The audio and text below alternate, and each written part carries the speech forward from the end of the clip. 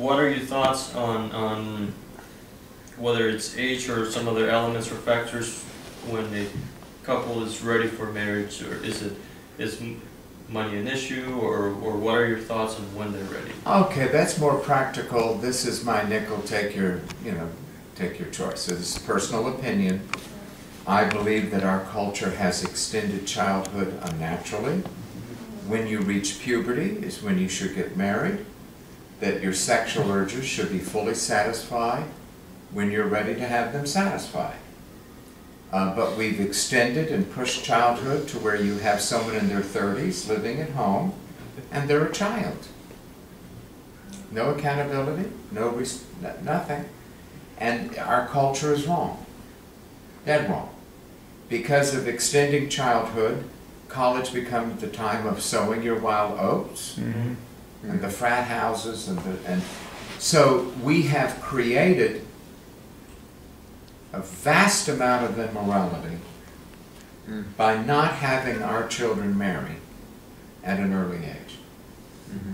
Number two, marriage is within the sovereign sphere of the family. The most important issue, the main issue, when did the parents of both sides agree it's time for you to get married? And do they understand it is better to marry than to what? Lust. Would they rather have you fornicating on the weekends or being married making grandchildren? It's a very simple question. If the parents have a brain, that works. But then often I deal with parents who are thinking money, position, they have other things, and they don't understand. By telling their son and their daughter don't get married, they're telling them just go out and fornicate or go to a whorehouse. Satisfy your urges until you do get married. Well, you see, that's not consistent. So what do I say to a young couple, actual case, I will not give their name, they wanted to get married, I think he was 19, etc., and neither parents wanted it. They wanted him to get a degree in engineering, which he never got, etc., etc., etc. I said, if you love each other and you feel that God has brought you together to be married as two Christians, and you're willing to struggle, Ann and I rented an apartment above a garage. I worked part-time jobs, she worked, and you're willing to struggle when you're first married, get married. Because when you find you've reached that stage in your relationship with each other, that the next step is intercourse. You have to get married. It is better to marry than what? Burn. So when a couple, you reach that position that your love for each other should be expressed by sex, and you're going to tell yourself to wait 5 years because your parents said 5 years? No, you're ready now. In those kinds of situations, if you go for premarital counseling and you fully understand all the problems at marriage and what it gives, and you understand all of that, then you can get married. And probably your marriage will last. But the key is, if you have a relationship which has reached the point, either you fornicate or you get married, you get married. Period. That's very blunt. Yeah, I remember my pastor was speaking on that issue a while back. We were going through the book of Luke and the narrative of Joseph and Mary and everything. So we were discussing, or the pastor was preaching on the ages of Mary and Joseph. And he said very much a similar same. Well, he didn't elaborate quite as much, but he said that in that culture they would get married at very young ages. So scholars believe the girl had to be through puberty. Right. Scholars believe that Mary was between 12 and 14 or something like that. And he said the reason, which is what Dr. Bob was just saying, the reason was because of issues of lust. If you put this off, then you just have people fornicating. And so that's interesting that you brought all that up, because that was going to be one of my questions today. What is the appropriate age for marriage? Biblically, but not culturally. I taught my children this, but as my daughter said, She said finding a godly man in California was like finding a good parking space. By the time you got there, all the good ones were taken and the only ones left were handicapped. She kept looking, and God didn't bring Dwayne in her life until she reached basically 30, which was later. She was willing, but she had her standards of godliness. And that's where the girls must understand, you don't settle for someone just to have someone. He must be like Christ to you. And you just don't grab the first woman that comes along. She must be Proverbs 31. When you marry that way, it'll last 40 years. I am to be to my wife what Christ is to the church. So on a practical level, like in this culture, where like a 14 or 15-year-old can't rent an apartment, or No. So how do they leave and cleave? How do they leave? Do they live? Would Not you 14 recommend or getting married? 15. You have a problem of maturity. You need to at least get through high school. You need a trade. I mean, Joseph was a carpenter when he married. He could provide for her. So if the kid cannot provide, and he's a kid, the answer is no. But at 18, you can rent an apartment. Okay.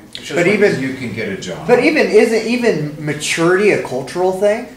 No. I mean, because maturity is an individual thing. well, no, I do agree with that. But I mean, culture seems to play a big role in that as well. I mean, the way we're raising our children, but I mean, maturity. There's certain things have always been true. I told my kids, the day you pick up trash off our lawn, without me telling you to do so, I know you're mature. The day you get your room straightened, not because I yelled, but because you wanted to. The day you pay your bills and take responsibility for yourself and your habits and your on down the line, then I know you become an adult. When I was a child, I did what? Childish things. But when I became an adult, I put that away. So I have to see you're putting away childish things. But getting back to what he was saying, when the hormones kick in, and you said the puberty, menstrual cycle, whatever, and the principle of not wanting to burn with lust, doesn't necessarily mean that maturity of character is going to come along with that. Yes. Like at 13, I was an idiot. I think I was still kind of an idiot. a horn dog at 13 and 13, 14. Annie met me when I was 16, and she said, "You were the nicest 40-year-old, 16-year-old I know." I worked, made my own money, worked as an elevator man, a doorman, a garbage man. I never knew what it was to be an idiot. I worked my whole life. Mm-hmm. That's the culture I was raised in. And I look at people today, I don't know how they get the time or the money to live the life of a fool. The parents failed you. Your parents failed you. Mm-hmm. See, they were brought up, oh, he's just sowing his wild oats, he's got to find himself. No, if your parents had told you, like the Jews, at the age of 12, what happens to the boy in a Jewish community? What is bar mitzvah? He becomes a man. He becomes a man. You are now an adult, and you can put the yarmulke on. It takes 12 men to start a service. You now, I can wear the yarmulke, and I am a man, and I can start the service. You're now a man. Now you have to put away childish things. Would that Christians had such a rite of passage. Even the pagans do in Africa. They have those ceremonies and, to become a man, a ritual of manhood, and then after that, it's no longer. So the burning with lust issue wouldn't be an overriding principle. Say, hey, you 14-year-old, you should get married. No. I mean, you can't do it in our culture anyway. But No. And at 14, that it's not. They've shown the hormones around 18. There are 3 waves of hormone. 3 times when your body Like is the out. ocean. The tsunami. Big old typhoon. Another question over here? Did you have one? I had one on, actually on Islam. Okay. Okay. In the Quran, chapter 3, verse 4, it says, He has sent down to thee the book containing the truth and fulfilling that which precedes it, and He sent down the Torah and the Gospel before this as a guidance to the people. Okay, so the Quran is saying that if that Allah sent down the Gospel accounts, and we see in the Gospel accounts Christ instituting the Lord's Supper, and to be celebrated until the end of the world as a remembrance. Do Muslims celebrate the Lord's Supper? And if they do, why are they not dropping dead as a result? And if they don't, why not? Well, number one, when the Quran was put together, remember Muhammad did not write it, it was multiple authors. Islam created the Quran, not vice versa. Islam created Muhammad. The authors of the Quran were totally ignorant of both the Old and New Testament. Totally ignorant. That becomes manifest throughout the Quran. Number two, but they wanted Jews and Christians to become Muslims. So they claimed that Allah first gave the Torah. Oh. Come in, come in. Are you still what? Are you okay? Yep. Yeah? The Torah, and then the next step in evolution was the Gospel, and then the next step in evolution, Islam. So think of progressive revelation, progressive religion. That's why the Baha'is argue that way. All 9 world religions are in an escalator. Number two, when they finally were confronted by Christians and Jews who knew their respective scriptures and saw the immediate contradiction between the Quran, the Torah, and the Gospel, the Muslim apologists decided the easiest way to deal with this is to say the Torah that is referred to there and the Gospel referred to there are long lost scriptures. The Old Testament today, the New Testament today, has no reference to that. There was the original back in Muhammad's day that has been lost. They try to argue that way today. Of course, we point out we have plenty of manuscripts before the 6th century, and that this shows that they are the fraudulent one. This is a contradiction they cannot handle. The moment you point out, we have copies of both the Torah and the Gospel before Muhammad. And what the Quran says contradiction. They say, well, even those are fake. They're frauds. The true one is somewhere. Somewhere. And when you persist, then they get angry and say they're going to kill you. That's my experience.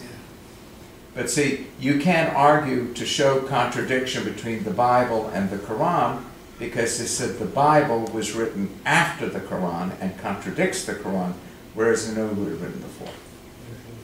That's their sleight of hand. That's why they always try to make the Bible as a later construction, right, so that they can fit in the whole time. Yeah. Because it's an impossible situation there. Absolutely impossible. All the New Testament manuscripts have Christ crucified. The Quran says he was not crucified. Right there. Right there. Immediately. Yep. Okay, we have in Acts chapter 2, Peter preaching the gospel. 3,000 are saved. 3,000 are then baptized. Yeah.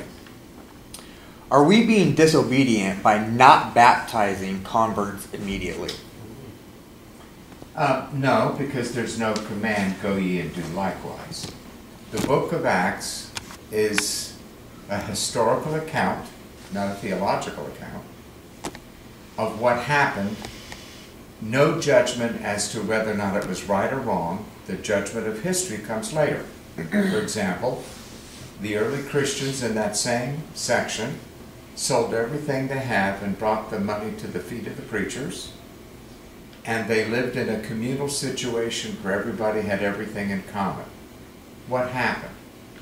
The Church of Jerusalem and the Christians went totally bankrupt. Paul had to raise money and donations for them because they didn't have any money, because everybody had given away their savings, their IRA, their Q-As. In result, it was a total disaster.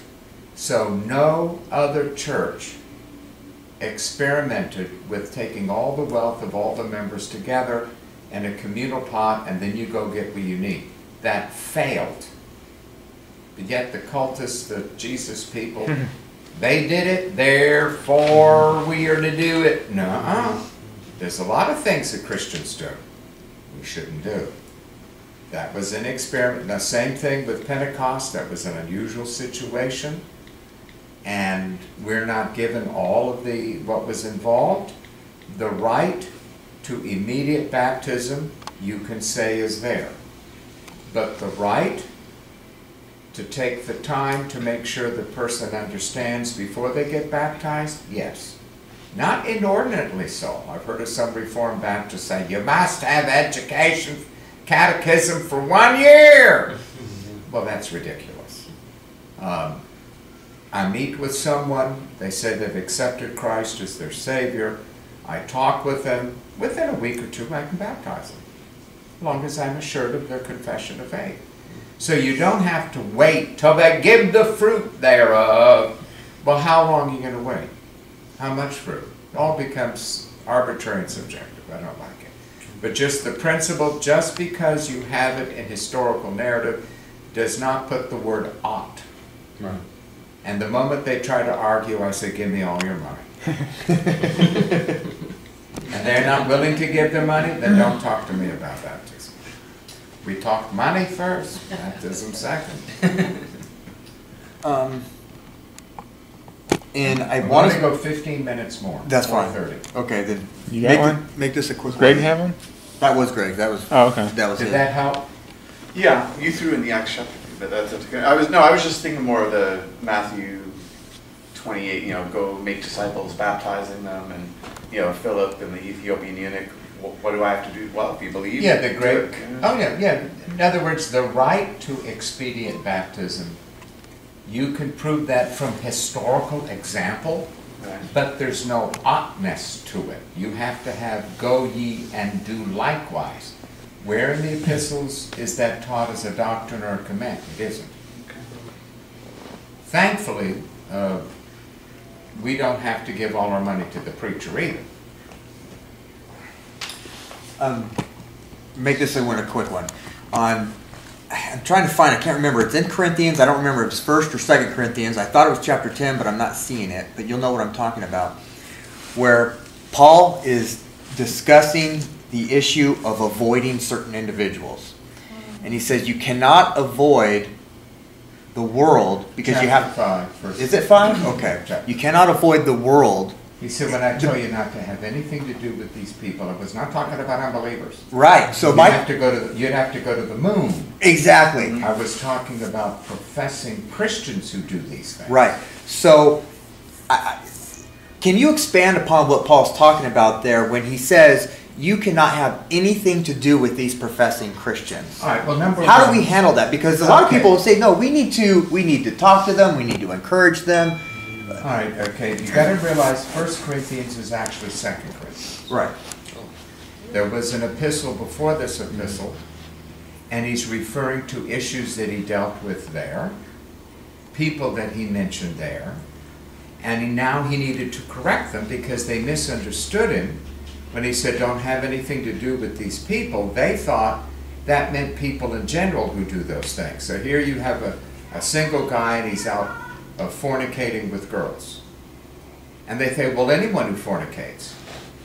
So now he's correcting a misunderstanding. What I meant, he goes to church with you, he's a professing Christian, he's the one that you rebuke. But see, that had already been discussed in the first epistle. First. So you are dropping in the middle of a discussion of an issue that had been dealt with previously. That's why It's only a brief mention to correct a wrong impression from a previous letter to which we do not have access.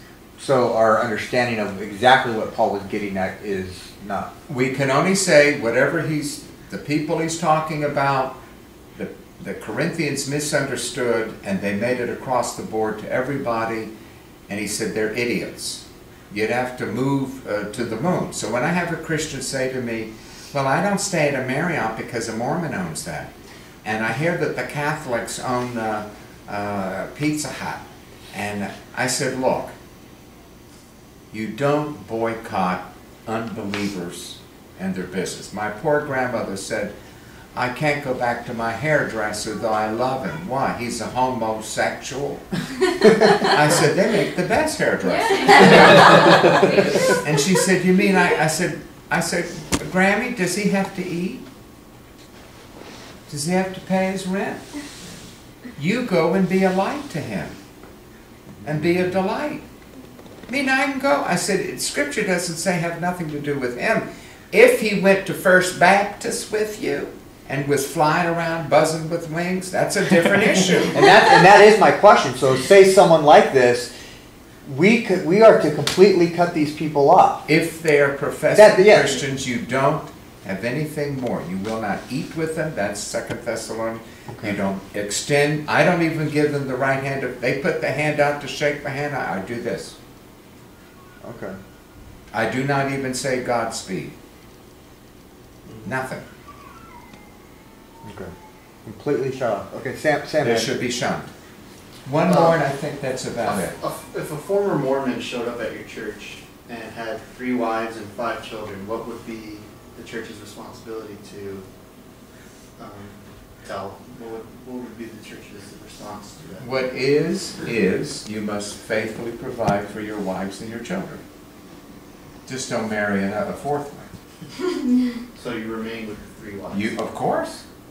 Oh, so your question, let me see if I understand the question. He converts to Christianity. Yeah, and he already has 3 wives. But he already has 3 wives. And 5 kids. You can't tell him to get rid of the 2 and keep the 1.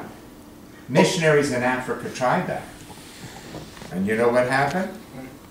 They murdered the excess wives. They killed them. It would disqualify him for leadership, obviously. They could not be an elder or a deacon, but he could be a member, and the wives hopefully are saved, but he has a responsibility for the children that he has raised and to keep that going. It doesn't mean you approve of it, sanctify it. You're saying what is. So those marriages are valid? Mm-hmm. Those marriages are valid then?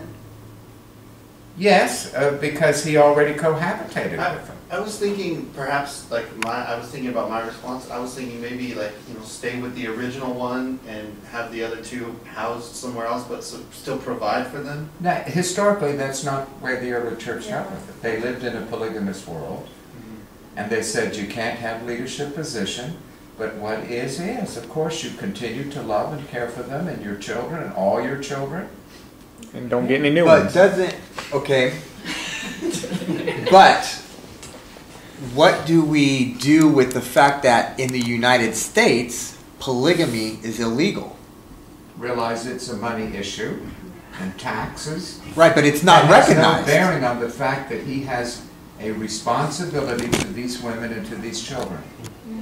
Okay, so his responsibility biblically is going to override the state's authority saying... But he can't claim them as a tax writer. As long as you don't claim the tax exemption, the government will not bother you. That's why there are so many Mormons who are polygamous and no government. It's when you decide not to pay any taxes, then they come after you. Okay, so even though Christ... But see, that issue was dealt with in the early church. Why can't we do what they did? And say, no more wives. What is, you love them, care for them. You can't be an elder. That's why it says married to only 1 woman. Okay. And that's the way it is. But nobody would say to be cruel, to throw them out on the street, kill them. But there are Christians who run around saying, well, just throw the other 2 out and keep the 1. What a testimony. Okay, again, more follow-up. When Christ says, we read this passage earlier, and he refers to creation. The creation account Yeah. said one man and one woman. Yeah. If he You says educate him, that's the way it should have been. right, but if he says, if Christ himself, the new lawgiver, says marriage is between one man and one woman, how can that polygamous marriage be valid in the eyes of God? Because then he dealt with the fall and the fact that there are valid reasons for divorce. That one man, one woman can be divorced. And he gave an exception there, porneia, and Paul gives it for separation. So even though marriage was set up at creation, it can be broken. And the woman at the well, Jesus said, you have had 5 husbands. Yes. We don't know how legal that was. I'm just saying the early church dealt with this, the early missionaries dealt with this. The missionaries in Africa said if they're polygamous, they come to Christ, they remain with their wives and children, but they don't add, and then they teach the children and they teach the rest that this is not the thing to do, but what is, is. Beautiful. All right, now I'm fascinated by these Girlies. girlies. Yeah, it's, Ask me some questions. sometimes it likes me, sometimes it doesn't. Why Yeah. are you such a dumbass? Yeah, we're flat. I can't answer Keep it because open. it's a too difficult a question with evidence. You have to buy my book. Read it in my book. Oh. I could expand. I mean, there was stuff with what I already did. Yeah. I could also extend it and do the rest of it. It wasn't that Yeah. big. Do the next Look at it, that's where we were, look. Remember when I told you we went to Starbucks? Chris? Yeah, We were right down there, you could've looked at us and waved from the balcony, over here. You got the ocean on from the balcony, yo.